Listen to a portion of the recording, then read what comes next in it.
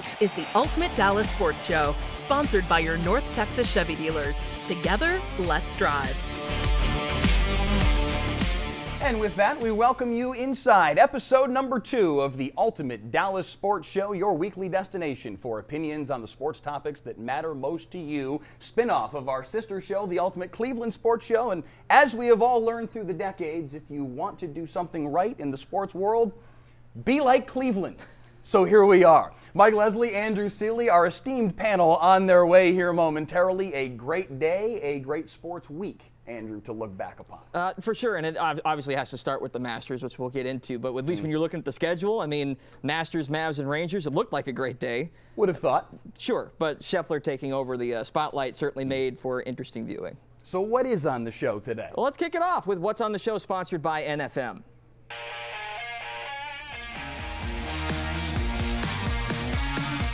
As we mentioned, got a lot to get to. Masters just wrapped up. It is a destination event for sports fans. So actually, we're going to break down the best sports venues on all of our collective bucket lists. The Mavs are ready to start their playoff run, but what's the deal with Luka not getting any MVP buzz? It seems like that's the buzz around it, that he's not getting the attention. Plus, the Rangers have already played 7 games against the Astros. The big question there, why do we still need human umpires? This is not an Angel Hernandez specific question. And last but not least, Mostly.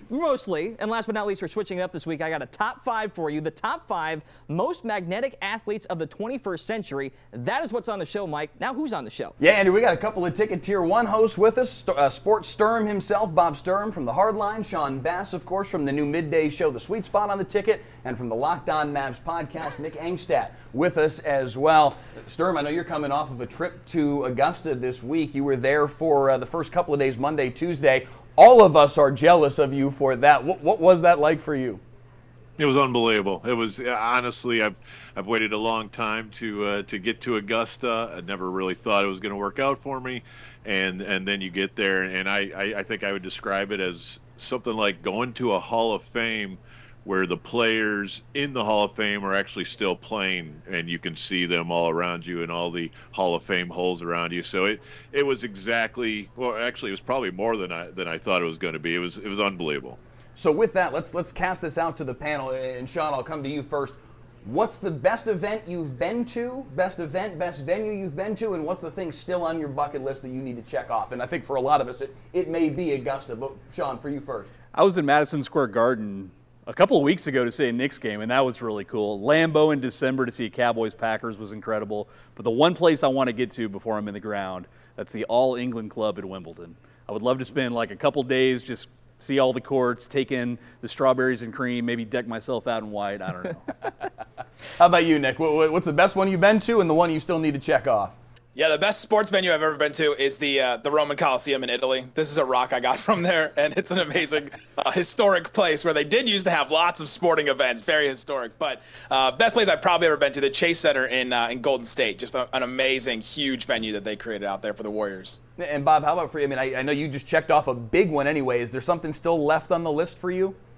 You know, honestly, I've been pretty lucky here stateside, and so in the last couple of years, I made it to U.S. Open tennis and then to Augusta this week. So I actually am going to give Sean dittos there. I wanted to say Wimbledon myself. I've been there for a tour, but I've never been there for the event itself. So I would also love to see Wimbledon.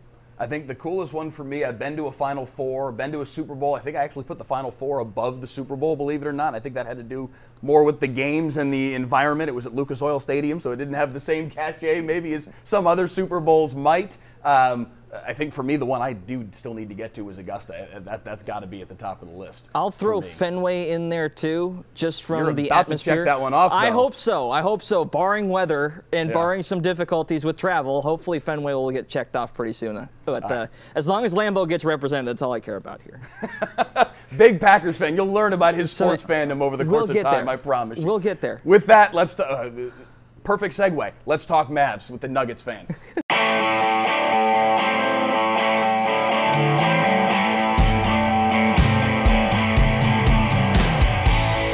So let's get to it. Obviously, Mavs-Clippers series is set up. Series will start a week from today in L.A., but the conversation that has consumed Mavs Nation over the course of the last week and a half, 2, 3, however long, is Luka Doncic's candidacy for MVP. Nick Angstadt, our Locked On Mavs host, let's start with you. Do you think there's any actual pathway for Luka to win the award? I don't think that Luka has a chance to get into it. I think second is now the conversation for him. Between him and SGA, I think Jokic just is going to have it. His advanced stats have been insane this season. The Nuggets have been very good until they just lost to the Spurs the other night and ruined their chance to get the 1 seed. But and I think that a lot of voters look at last season and go, man, we really should have voted Jokic instead of Embiid.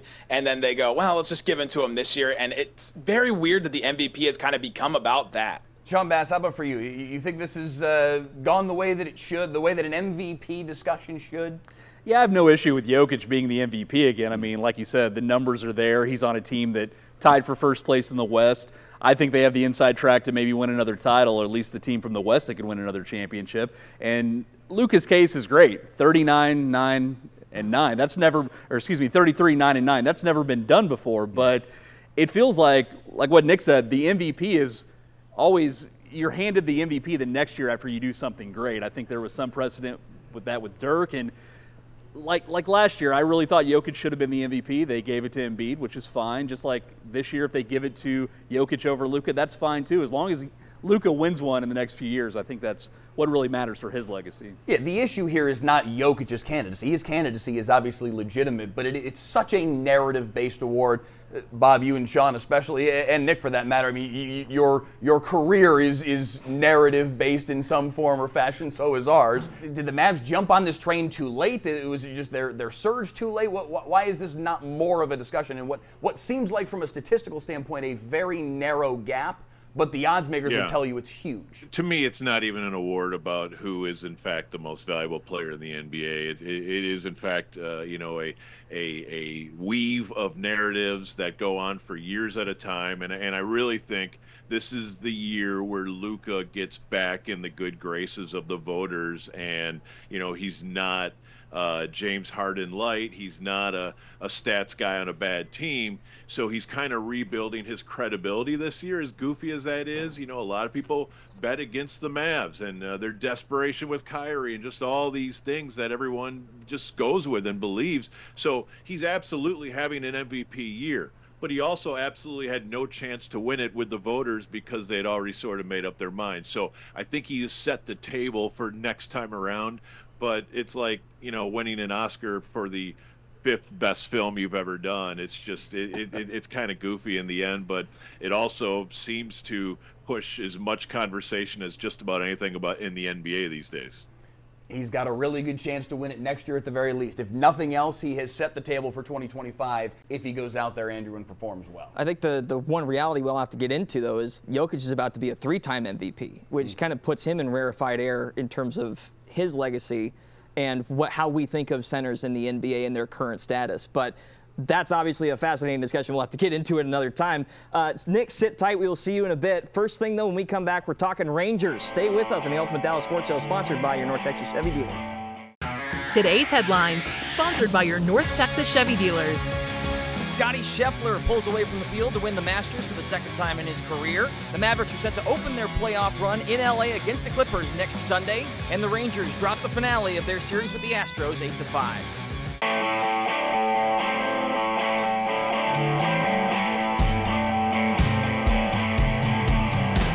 Welcome back to the Ultimate Dallas Sports Show. Rangers and Astros are now done with their first 2 series of the year, and not a great week for the Rangers, Mike.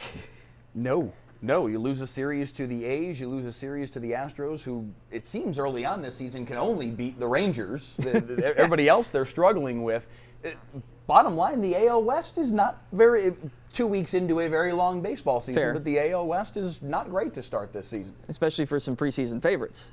More specifically, granted, the Rangers have shown some life, but more importantly, guys, what do you think about the way the Rangers have started this season? Is there enough good counteracting the bullpen issues I think that everyone seems to be talking about? Yeah, I think it's been a decent start offensively. Now, this past week was a little slow, but you've seen what they can do. Just Friday night, scoring 12 runs in Houston. And even with your starting corner infielders out, there doesn't really feel like there's a break or a big break in this lineup right now. And you get those guys healthy. Lowe will be back in a few weeks, you presume. It's going to be a little while on Josh Young, but this team can put the ball in play. They can make good starting pitchers work, and the 500 record isn't ideal. Losing, 4 out of 7 to Houston, also not ideal. But if you can just get through all these injuries and keep scoring runs, the schedule will lighten up too, because the April slate has been really tough. If you look at some of the teams that are going to play this week, Detroit's no slouch. They're going to take on the Reds later this month. It's not going to be all that easy to stay over 500 here in April. Bob, for you, I mean, we've seen the Rangers scuffle a little bit out of the break. We've seen the Astros scuffle in a big way, with the exception of this weekend series. Who should be more concerned by the start of their 2024?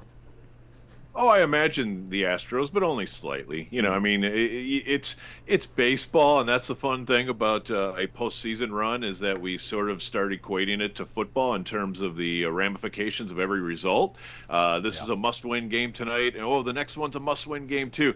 Now we're back in the cadence of April. We're back in the 162-game long marathon, and a couple rough series in early to mid-April should not upset anybody. You stay alive, stay in it, stay competitive. This team is obviously good enough to do all those things, and see where you are once we start actually getting ready for football again. So I have a hard time stressing about games in April, I guess is what I'm going to say. 8-8 through 16 games, basically 1/10th of the season to this point. You're at halftime of game 2 of the Cowboys season when you compare the two in terms of the percentage of the season we are through for the Rangers. So yeah, there's not a whole lot to get too up in arms in at this point.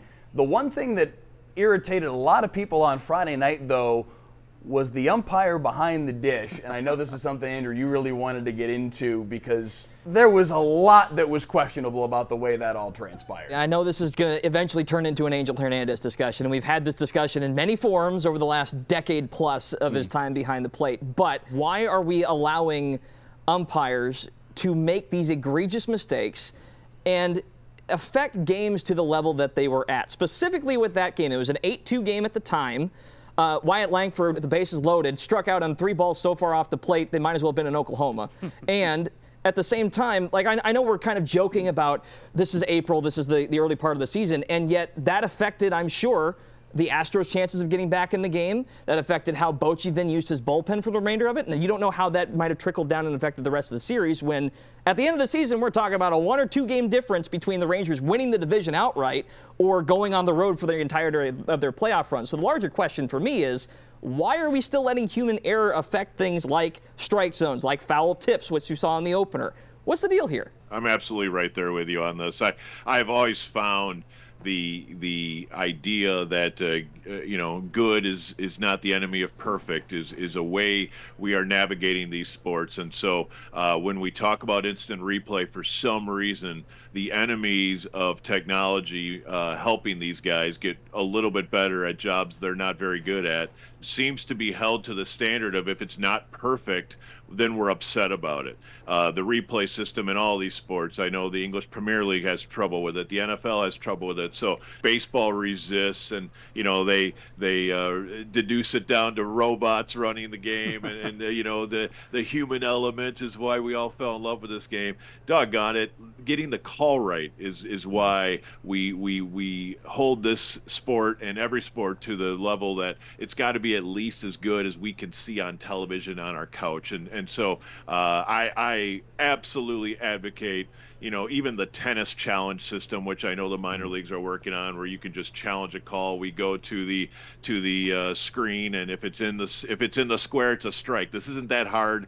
Baseball is always resisting, kicking and screaming, and I just think this is a real easy choice to make. And it was about 30 years ago too. Well, a big reason that Angel Hernandez still has a job is the MLB umpires have a very strong union. And I don't think you're going to see a day where there's no umpire behind the plate and they just go full automated. I do love the challenge system, which is getting better and better in the minor leagues, and I'm guessing we'll eventually implement that. But my only slight worry about having an automated strike zone is it feels like right now We have all these pitching injuries with dudes having to stress, throwing as hard as they can, max effort all the time, try to get as much spin on the ball as they can, and that is a weapon to counteract the hitters right now. If you go full automated strike zone and you don't have an umpire calling an inch or 2 or 3 outside the strike zone, just to give the pitcher a little something to help his cause, I feel like it could tilt the game in a way that we're not really thinking about. I think the hitter's going to have a huge advantage if we go to an eagle eye type system. Is that following the same path as other sports? Is that what baseball might want, a more offensive game? Because so many other sports are making tweaks to make it more offensive. Do they ultimately maybe want that?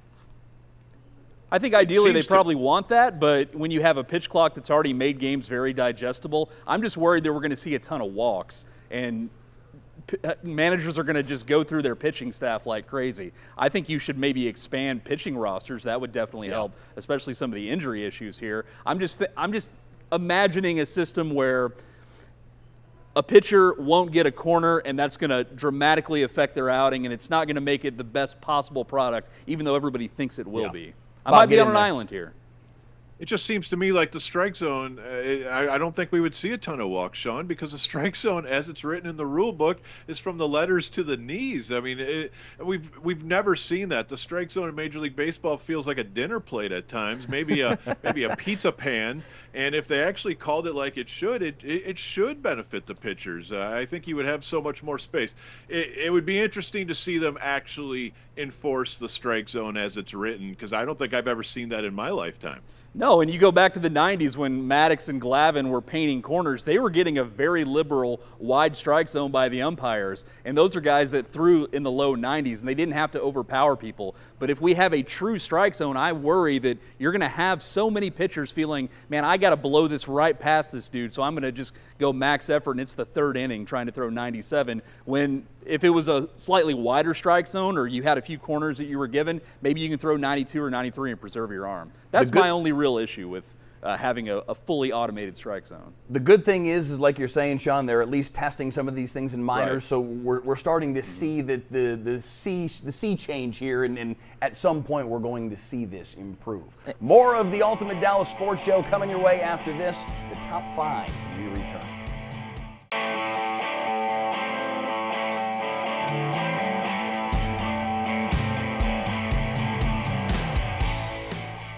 All right, welcome back to the Ultimate Dallas Sports Show. Time for some fun and games. This time, we're doing a top 5.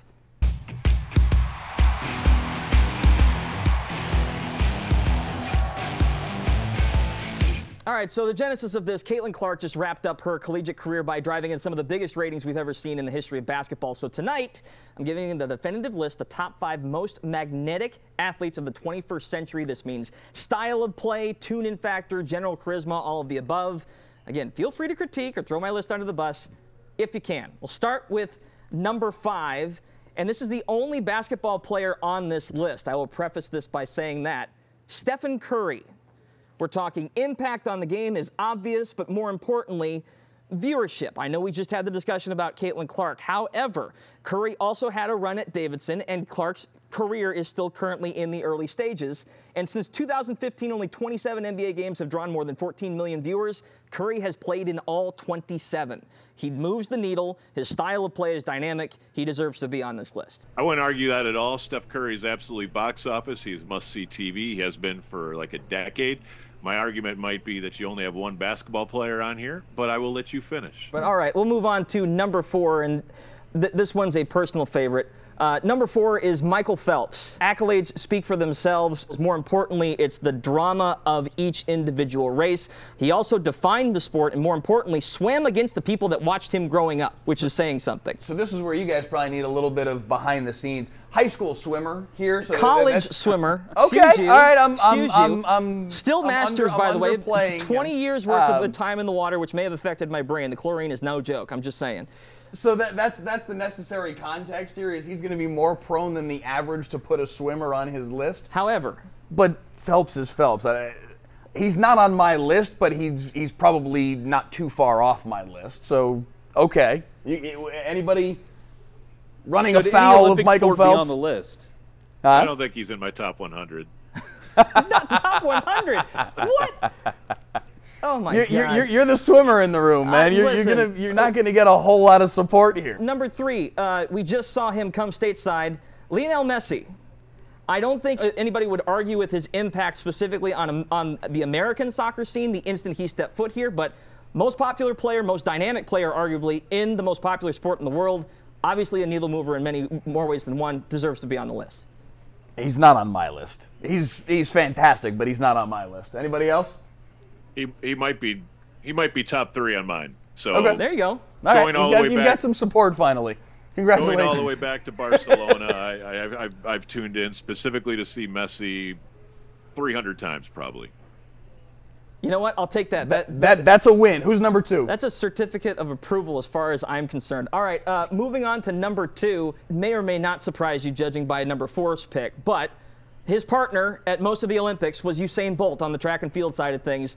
I understand we may or may not have an Olympic discussion, but the world stopped and watched him run the 100-meter dash every single time he was up for it. And it didn't just stop at the Olympics. It was when he set the record in Berlin. He is must-see TV, electricity personified.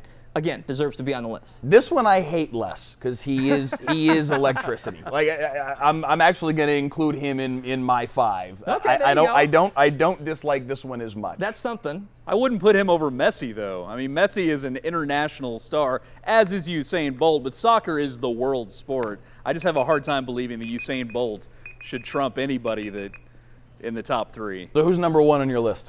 Number 1, and I feel like this is a little bit redundant considering we just got done talking about the Masters, but the obvious choice here for me is Tiger Woods. He got me to care about golf as a kid. I feel like most kids fall asleep watching golf, at least most normal kids, and prior to 1997. Right, but I'm also sitting there saying, from a viewership perspective, Tiger was not in contention this weekend. We still have to mention him on television. What do you think of his 5? Who would you put in your 5? Yeah, I mean, Tiger and Steph Curry make a lot of sense. Messi, I'm fine with. The Olympic athletes, you know, it's different strokes for different folks. But when you talk about Patrick Mahomes, when you talk about Connor McDavid, when you talk about hockey representation, Luka Doncic. So I would lean towards the basketball football world, but if you want to do swimming and track, that is totally your list, and that's fine with me. The magnetism to me is more important for smaller sports because with football you have a built-in number that people are going to watch anyway. When the Jaguars and Titans move the needle enough compared to other sports, then what are we really talking about here? They kind of move the needle. I'm with you on Woods. I've got him 1. Curry, I'm cool with. Bolt's fine. I do put Caitlin Clark on my list, and I think Mahomes has got to be on there. Bob, final word to you. I was just going to say we could check the Kansas City Chiefs game ratings when Matt Castle was their quarterback and see how they compare to Patrick Mahomes. I don't know. I'm thinking they might be better with Patrick Mahomes at quarterback. They were 10-6 at one point, though, and did make the playoffs. So just saying. Anyway. Success on the field, ratings, different conversation. All right. Anyway. Success? I think it's a success. I'm going to call it a success. 3 out of 5 minimum, 60%. It was okay. Gentlemen, thank you so much. Bob Sturm, Sean Bass, Nick Angstadt, fellas, we appreciate your time as always. Thank you so much. We will be back with more of the Ultimate Dallas Sports Show after this.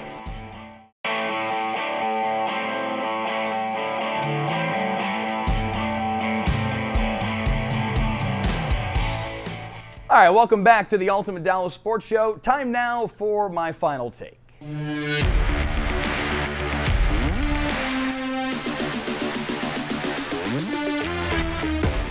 This show's going to be pretty light as we go along, but I'd be remiss if we didn't at least take this moment in this particular show and give a proper goodbye to the great Vern Lundquist. His final broadcast period today at Augusta National after a 40-year career at Augusta, much longer than that for many of you who remember him here on these WFAA airwaves, going all the way back to Bowling for Dollars, sportscasts here on Channel 8, and much, much more. One-time voice of the Dallas Cowboys. The man did it all, but he was maybe most in his element behind 16 at Augusta National. Tiger Woods made a point to go say his goodbye to Vern Lundquist behind the 16th green earlier today as he played his final round there today. It was a very special goodbye to one of the great sportscasters of many generations. Vern Lundquist, thank you for all of that, from yes sir to oh my goodness and everything before and since.